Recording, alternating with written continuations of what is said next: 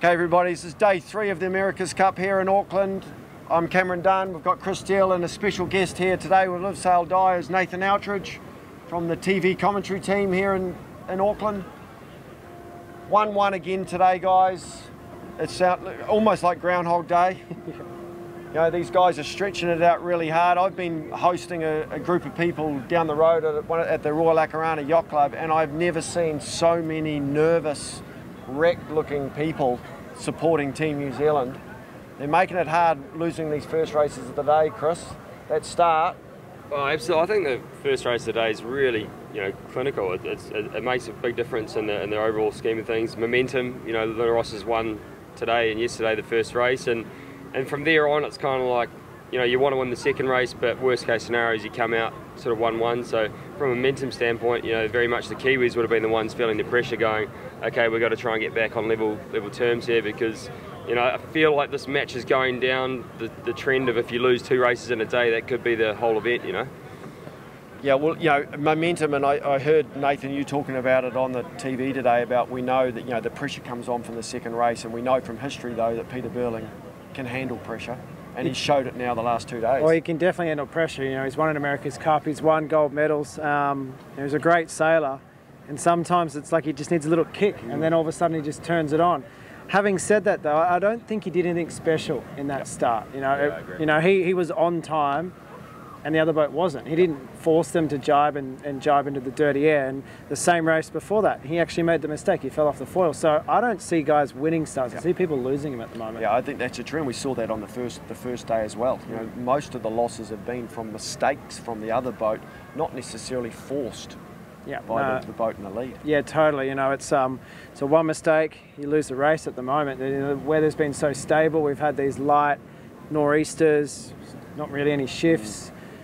The boats look like they have a lot of bad air coming off them. So trying to attack when you're behind is really hard. I think it's an interesting point as well. If you look at the way the kind of pre-starts have unfolded, obviously there's been a lot of talk about Jimmy and Bruni being the match racing experts, and Pete, who's definitely no slouch when it comes to match racing, but maybe not as forte, so to speak. And you talked about losing starts. I feel like some of the way that the starts have unfolded in previous races, one boat's done something unconventional, so to speak, whereas that last start it was kind of like, the Italians picked a reasonable turn back time, and the Kiwis, the right move was to sheet on and tack, and then all of a sudden, the Italians are late, below pin lay, and the starters won and lost, whereas maybe in some of the previous races, they might have done something unconventional and just handed it to the Italians. So I think, for sure, it's sort of going down the road where I think the Kiwis are going to start getting stronger with the match racing side of things. They'll start getting a little bit more, tuned in with what's going on, but you can be sure that Jimmy's just going to start being more and more aggressive as the series goes on.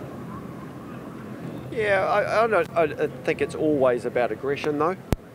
Obviously he didn't mean to, screw that last one up. He felt there was a pretty big hole there, obviously.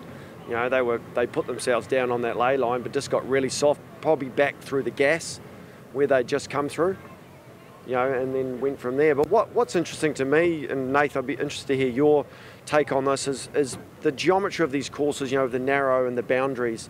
What frustrated me in the first race, watching from I guess more of the old school match racing view, was, Team New Zealand lost the start.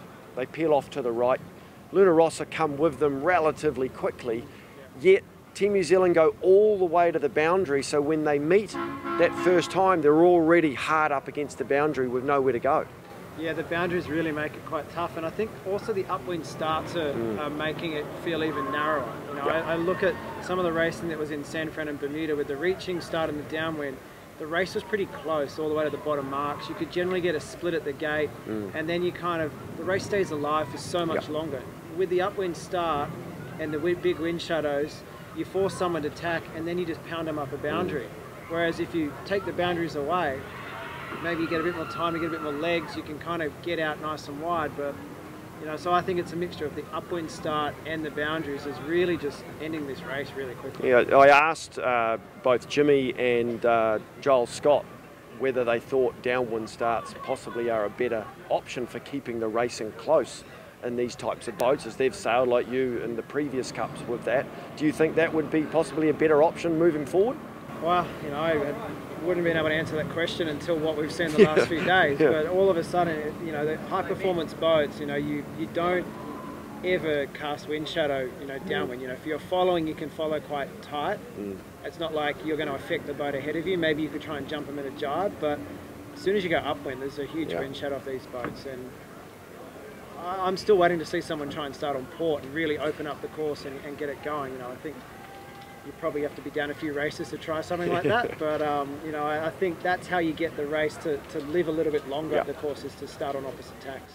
I guess looking forward, Chris, we've possibly got, the forecast is telling us probably a bit more breeze tomorrow. Let's, I guess, hope for our sake and for everybody watching's sake, maybe they'll use course C. You might get a bit more shifty conditions that, maybe it'll open things up a bit more. Yeah, potentially. I mean, it'd be great, obviously, from a spectator standpoint, if they use course C, everyone will be able to get up and close and watch the racing. But, I mean, yeah, more breeze. If you go back a week ago, everyone thought more breeze would suit the Kiwis and maybe a little bit detrimental to the Italians. But so far, from what I've seen, it's everything that you thought beforehand was kind of irrelevant. The boats seem very evenly matched. It seems like, if I had to sort of put my finger on it, maybe the Kiwis are slightly faster in a straight line, but as soon as they're behind and they're being dictated to and they don't have the ability to sail their own modes, it seems like they really struggle to find a passing lane. Vice versa, when they're in front, if you look at all the races, they've just extended, and if you look at the deltas between the races they've won and lost, it's been 1-1 each day. The Kiwis have always won the second race by more of a margin than the first that they lost. So, I mean, maybe there's a little bit in that to say that their boat might be slightly better, but I think it all comes back to the way the boat's designed to be sailed. And if you can sail it the way it's designed to be sailed, it's obviously beneficial. But maybe the Italians have a little bit more versatility and they can sail the boat in different modes and they make a race out of situations that might be a little bit more difficult. Yeah, so looking forward to tomorrow. Am I going to get any picks from either of you guys for tomorrow's? One. I mean, honestly, I thought the conditions today, it's sort of getting to that point where it's like, the Italians were very strong in the first race today, and it looked like it was kind of theirs to take advantage of, port entry again. You sort of look at it like a tennis match, and you're on serve. They broke the Kiwis in the first race, and the Kiwis answered straight back. So, I mean, yeah, 1-1's a safe bet for sure. I'm just really interested to see how the boats perform in a bit more breeze, and as long as we get some good racing, I'm going to be excited to see it. Well, I think as we've said here in the last few days, for the sports fans, for the yachting, it's just phenomenally set up for this next few days. It's a best to win 4 series from here on in. Well, it's like Nate said earlier, how many America's Cups have you looked back and not knowing who's going to win after 3 days of sailing? That's incredibly close. Normally you get a pretty good idea early on as one boat's faster and the other one's not, but it's anyone's game at the moment. And maybe something like gear failure might come into the question later on. If someone has a mistake, then... Now you've said it. Yeah, let's hope. If that happens, Chris Steele. Yeah. All right, everybody. Well, thank you very much for tuning in again here, and thanks to all our sponsors and supporters for letting this happen here in Auckland for Live Side Eye, and we'll catch you all tomorrow for another tight day of America's Cup racing. Cheers.